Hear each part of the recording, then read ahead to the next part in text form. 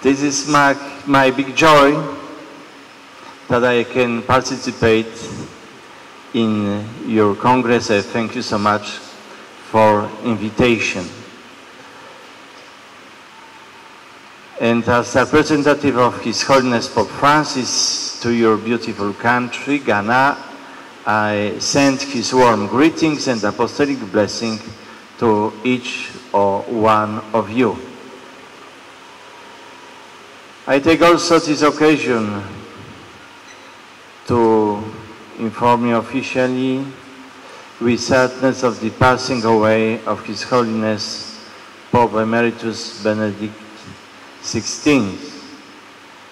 And maybe you know that his last words, what he said was, "Jesus, I love you."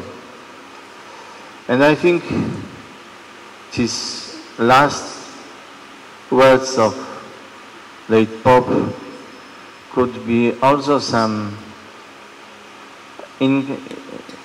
stimulation for your meditation and your discussion. My dear priests, as we all know, Pope Emeritus Benedict XVI has much given letters of advice on priesthood. One of these is his homily on Holy Thursday of 13 April 2006. He talked of the spirituality of a priest in his call to the mystery of friendship with Jesus. Priesthood is but discovering oneself in the mystery of Jesus Christ, who always the one who gives and draws the priest to himself. In this letter, Pope Emeritus said, in the sacramental gesture of the imposition of hands by the bishop, it was the Lord himself who laid his hands upon us. The sacramental sign sums up an entire existential process. Once, like the first disciples, we encountered the Lord and heard his words, "Follow me." Perhaps to start with, we followed him somewhat hesitantly, looking back and wondering if this really was the road for us. And at some point on the journey, we may have had the same experience as Peter after the miraculous catch. In other words, we may have been frightened by its size, by the size of the task, and by the inadequacy of our own poor selves, so that we wanted to turn back. "Depart from me, for I am a sinful man, O Lord."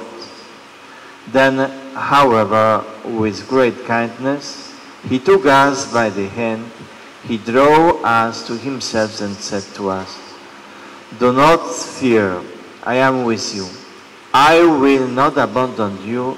Do not leave me," wrote Pope Benedict. My dear priests, I intentionally remind you of the spirituality as you tackle part of your theme, the welfare of the diocesan priests in a changing world. There are many factors in a changing world. They may be negative or positive, and all these affect the people, the flock that God has called us to shepherd and to journey with. But remember, God has prepared all of us for this. "For I know you the plans I have for you, declares the Lord, plans for welfare and not for evil, to give you a future and a hope." It is reassuring in the midst of trouble to know that God has a plan for us and that it is good. Jeremiah chapter 29, verse 11. What God wants us only is to be faithful to his friendship. No longer do I call you servants, for the servant doesn't know what his master is doing. But I have called you friends, for all that I have heard from my Father I have made known to you. John chapter 15, verse 15. I no longer call you servants, but friends.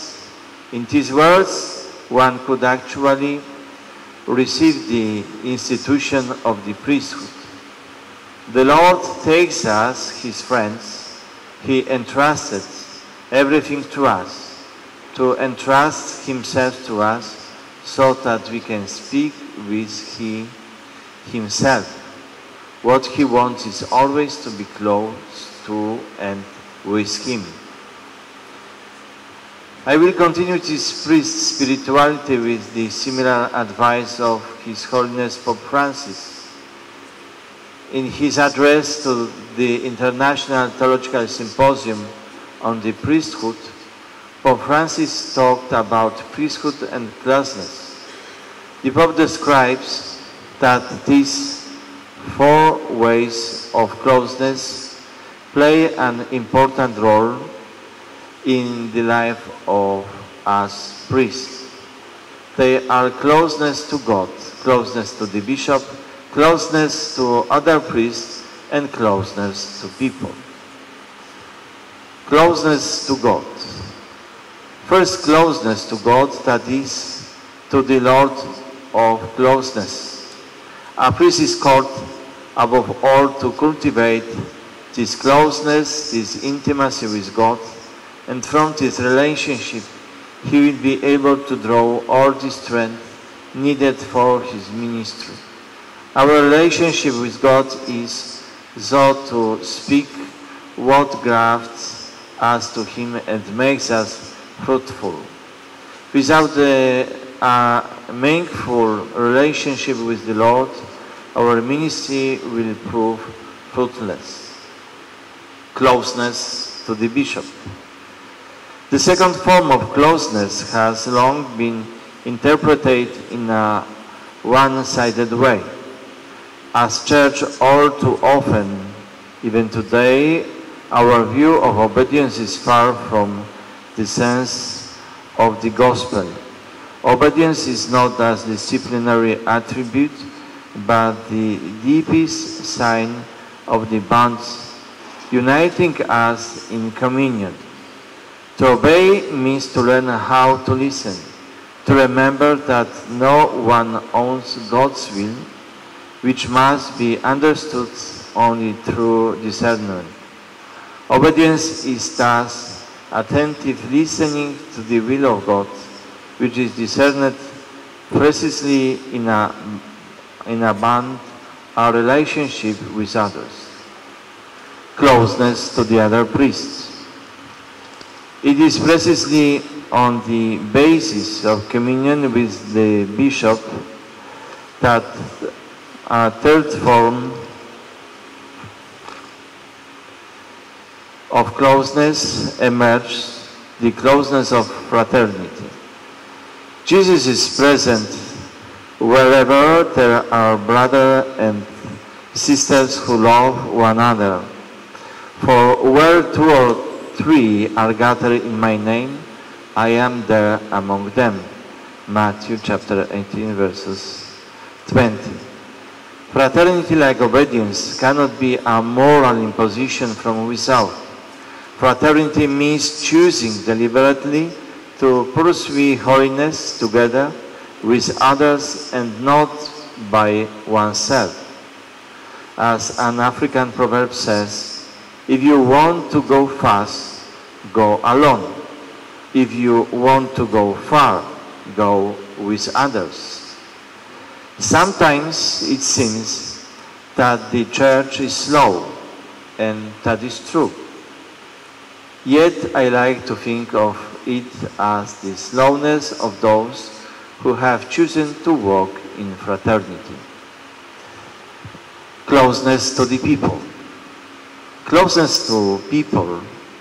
I have often emphasized, said Pope Francis, how our relationship with the holy people of God is for each of us not a duty but a grace.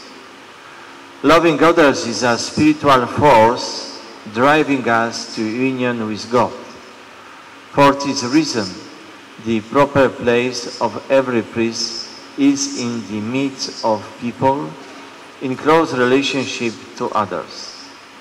In Evangelii Gaudium, Pope stressed that to be evangelizers of souls, we need to develop a spiritual taste for being close to people's lives and to discover that this is itself a source of greater joy. I am convinced, said Pope Francis, for a renewed understanding of the identity of the priesthood. It is important nowadays to be closely involved in people's real lives, to live alongside them without escaped routes. Sometimes we are tempted to be that kind of Christian who keeps the Lord's wounds at arm's length. Yet Jesus wants us to touch human misery, to touch the suffering flesh of others. He hopes that we will stop looking for those personal or communal niches which are storm of human misfortune and instead enter into the reality of other people's lives and know the power of tenderness. Whenever we do so, our lives become wonderfully complicated and we experience intensely what it is to be a people, to be part of a people, said Pope Francis. My dear priests, for some lighter moments, I would like to share a beautiful sharing of a priest. He said that for those who have a genuine priestly vocation, they would have a list of litany of worthwhile fulfillment and rewards. Of course, not in the absence of pains and trials, but the consolation is that the one who called us priests journey with us in different places and in different phases of people. You will have all these happy thoughts of a priest when you consider your priesthood a vocation and not as a career. He said that one of those rewards is a deep sense of doing something that is worthwhile, even if the fruits of one's efforts are not always immediately visible. The life of a priest demands sacrifices, but it also can be deeply fulfilling.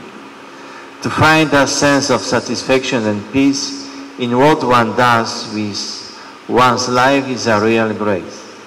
There are moments for our priestly life when our own lives become transparent to the presence of God working in and through us.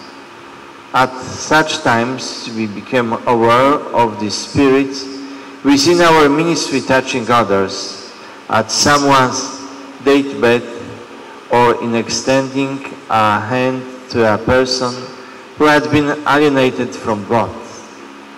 There are special moments, little epiphanies, when we became, in an experiential way, a sacrament of God's grace.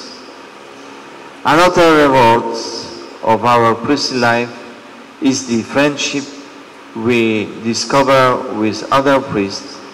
Surely this might be an experience by each one of you too, in one way or another. On the matter of synodal church, I invite you to reflectively read the letter to all of you priests from Cardinal Mario Grech, Secretary General of the Synod of Bishops, and Archbishop Lazaro Juchański, Prefect of the Dicastery for the Clergy.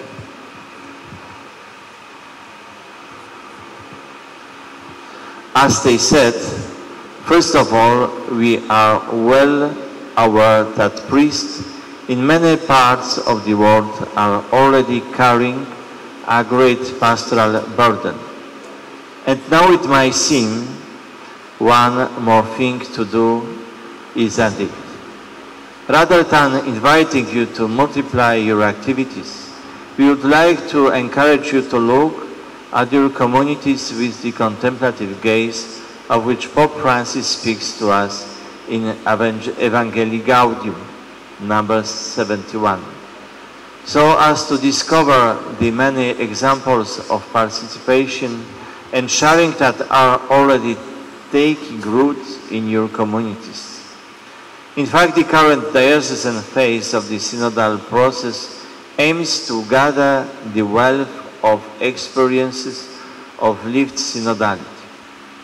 We are certain that there are many more of these experiences than what might appear at first glance, perhaps even uniform and spontaneous experiences. All these should be emphasized and experienced so as to increasingly develop that synodal style which is the specific modus vivendi et operandi of the Church, the people of God. Allow me to conclude with the prayer of Pope Francis. May Christ visit his priests in their prayer, in their bishop, in their brothers priests, and in their people. Have a blessed and good New Year. Med us.